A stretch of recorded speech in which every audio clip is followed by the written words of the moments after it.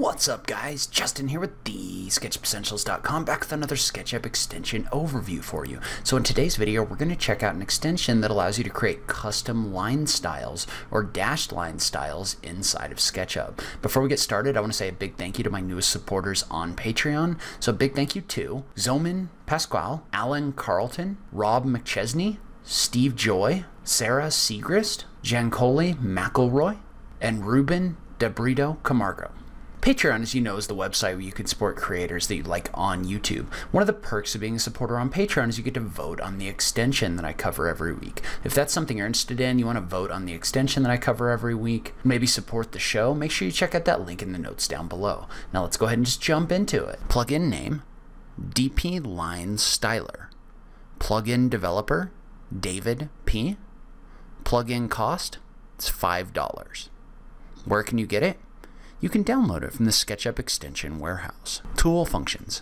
This tool is designed to add dashed lines and curves as well as symbols inside of your SketchUp models. It's significantly more customizable than the SketchUp built-in dashed lines function. The way it works is fairly simple. You simply select an edge or a series of edges and then activate the tool to create a dashed line in the location that you've selected.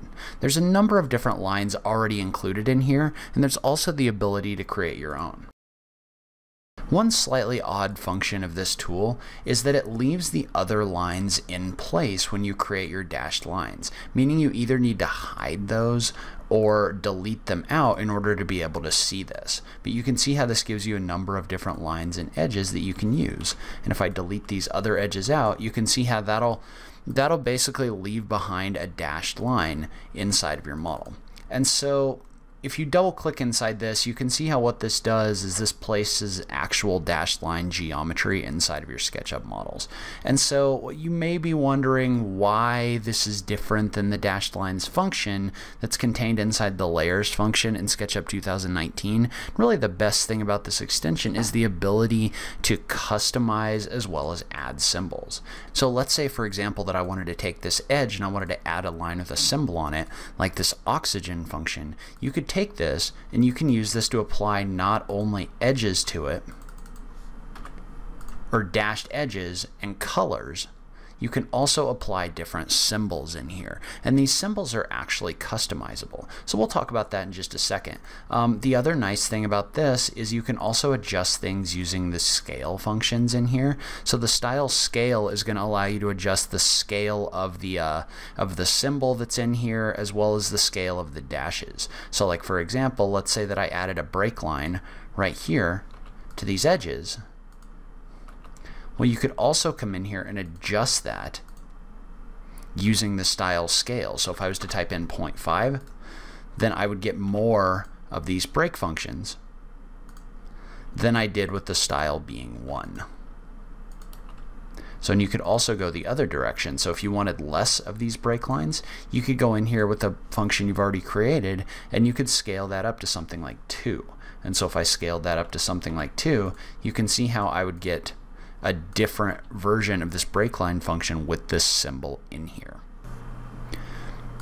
So the other great thing about this extension is you can create custom symbols and custom line styles inside of your models. So you can use these to create your own custom styles that you can use for whatever you want. So let's say, for example, that I wanted to take this E and add that to a line style with dashes and everything else. Well, what you would do is you would select that, and under your extensions you would go into the DPLinestyler menu, and in your manage styles you can actually manage your symbols as well as creating a new style. So we would start by making a new symbol, and we would just call this the letter E symbol or something like that, and that creates a new symbol. Well, now you could go in here and go to manage styles, create, and you can create a custom style in here, and that style is going to allow you to set all the different things from your line color to your dash pattern to which symbol is in here. So we would select E symbol and the spacing for that. And I would recommend going to the DPLinestyler page in the SketchUp extension warehouse, because there's some images in here that show you what all of these different things do, which are really helpful.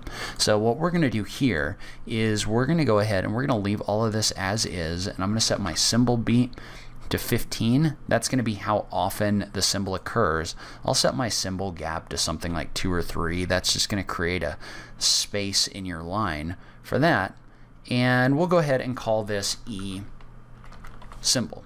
And so when we do this, this style is now going to show up in my list of styles in my drop down here. So you can create this and add this, and then if I come in here and select this edge, select my E symbol, and we'll go ahead and try it at 1 and click OK. Say yes, what it's going to do is that's going to come in here and that's going to create a dashed edge or a dashed line using whatever you put in here. And I just want to note that you can put pretty much anything in here. It doesn't have to be text or 3D text. So like for example, there's one in here that they've created. If I was to select this for 3D symbol, that actually adds a toy car model in here. So you can see how they set that symbol to just be this toy car. So you can really use this to create whatever kind of dashed lines or dashed edges you want inside of your model. I expect this is going to be one of those extensions where you're either going to really love it or you're not really going to see a use for it. So if you create a lot of custom dashed lines and symbols and stuff, I can see how this would be really helpful for you. If you don't, you can probably get by with the dashed lines function in SketchUp.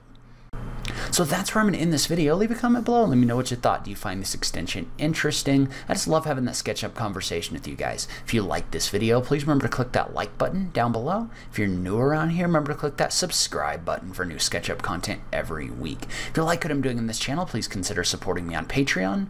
Every little bit helps, even if it's only $1 a month. So make sure you check out that link in the notes down below. But in any case, thank you so much for taking the time to watch this. I really appreciate it, and I will catch you in the next video. Thanks, guys.